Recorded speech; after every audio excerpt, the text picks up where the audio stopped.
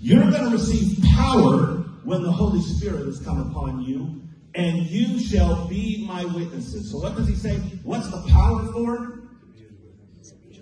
To be a witness. But most people didn't get that. They didn't get that. They go, no, the power is so I can feel good in church. I can pray in the Spirit. I can do those things. And I get goosebumps when I'm in church, and I just feel so good. That's what the power's for. But no, he said the power is for you to be his witness.